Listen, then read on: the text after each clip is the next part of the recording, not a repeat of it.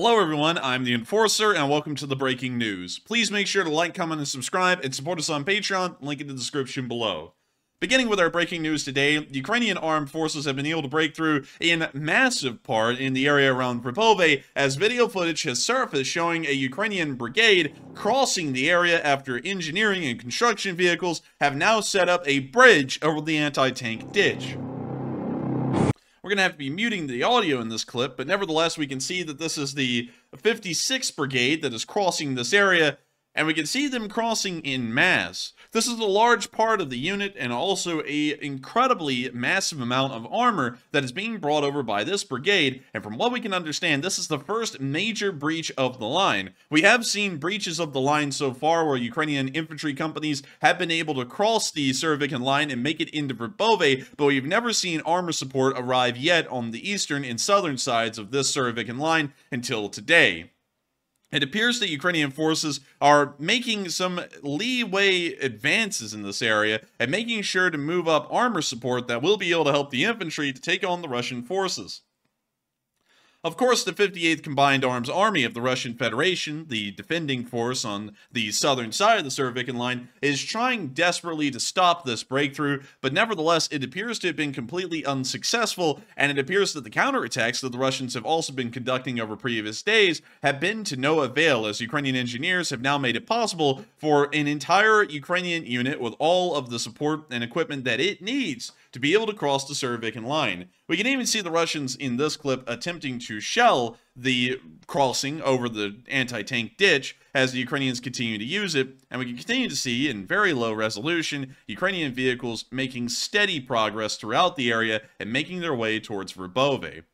We're going to be ending the video clip here, but nevertheless, incredible to see that they've been able to break through not just the infantry at this point, but also heavy armor that can support this infantry, and this is probably a death knell for the Russian defenders that are inside of Verbove. It appears that currently the Russian VDV forces that are along the length of Novoprokopivka, which we heard possibly came from the 64th Air Mobile Brigade of the Russian Army, it appears that they are currently still stopping the Ukrainians for the most part in that direction due to their onslaught of constant counterattacks being directed against the Ukrainian offensive, which is still attempting to push forward down the highway.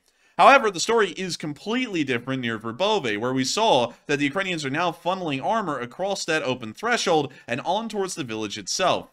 Based off of that, we'll probably see that the area of Verbove will probably go into a state of collapse for the Russian army here soon, and they'll probably desperately try and pull forward strategic reserves, or possibly even shift around the VDV that's in the rear lines near Chernohivka towards the area of Verbove to hopefully try and slow or stop the Ukrainian advance until the Rasputitsa can arrive in about a month or a month and a half. But at the moment, this is breaking news, and absolutely incredible to see that the Ukrainians have been able to finally construct a crossing that armored vehicles can use in massive numbers.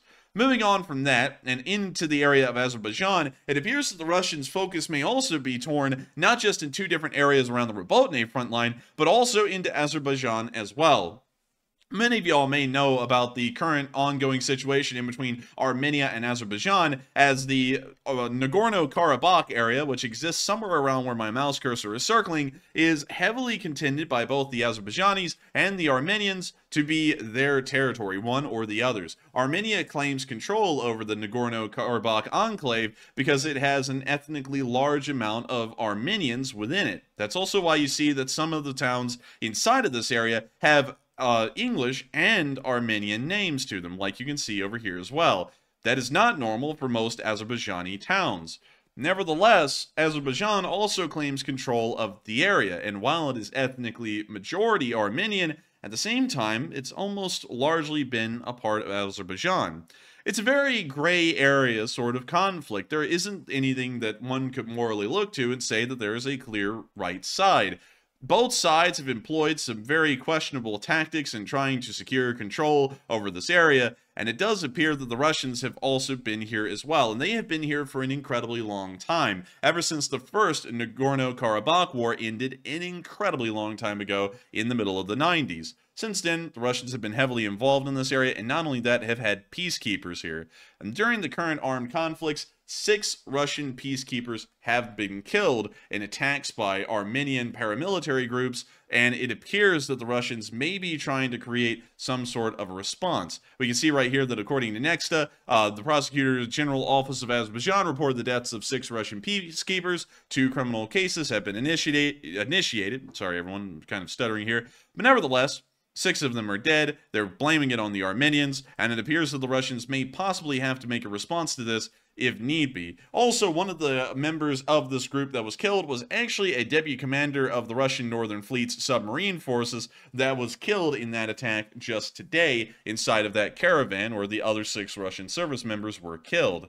We don't know what kind of response the Russians will have. Of course, usually their reflex response is to send a large armed force into an area whenever anything like that happens with official Russian army peacekeepers, but we haven't seen them make an official government response at the moment. However, one may be coming. Moving on into the area of the Bosporus Strait, we also heard that one of the grain ships that was just arriving in Ukrainian waters around a day or 2 ago has now finally returned back to the Bosporus with a full load of grain. It is loaded with 3,000 metric tons, and it is also going to be traveling on through the Bosphorus, the Dardanelles, and on into the Mediterranean safely beyond this point. It is a Palau flagship, much like the one that was actually detained by the Russians for a short while around a month ago, and it appears that the Ukrainians, through their unrelenting resolve and overwhelming firepower against the Russian Black Sea Fleet, have somehow managed to keep the Russians at bay and to allow for a shipping corridor to open through the territorial waters of Bulgaria, Romania, and then finally into Ukraine. The ability for them to keep this area open is highly likely, actually, considering that territorial waters only expand around 12 miles out from a nation's coastline, and of course their economic waters, or their, well, not really territorial waters, but economic waters span out far greater. As long as these ships keep within 12 miles of the Ukrainian shoreline, and the Russians don't employ the Kilo-class submarines, they will probably be relatively safe from any kind of a Russian attack coming in the future against the shipping corridor. So incredibly good news to hear. And not only that, speaking of grain shipments from Ukraine, the Poles, the Slovakians, the Hungarians, and the Romanians appear to all finally be coming to a solution over the grain issue that started a few days ago. As many of y'all know, the grain situation was one that nearly came to blows according to what the news was reporting, but it does appear that that news was greatly overblown in the start, and that is why we have been waiting until this moment to report the story to y'all in its entirety. Basically, the premise goes that Ukrainian grain is so cheaply produced that the price that Ukrainian farmers are able to sell the grain at is so low that it's predatorily competitive when outside of its own Ukrainian market. So when entering a nation like Poland, Hungary, or Slovakia, the grain is so cheap, it undercuts the domestic farmers within those countries so greatly that there is no possible way, as long as there is Ukrainian grain on the market, for those farmers to even sell their grain crops at all and to make a profit. This, is, of course, was causing some massive concerns within Poland, Slovakia, Hungary, and Romania, as their own agricultural sectors would possibly be strong-armed and possibly even destroyed by the incredibly low prices of Ukrainian grain. Because of this, the Poles decided that they were going to ban the import of Ukrainian grains, and in response to that, there was a little bit of a political back and forth.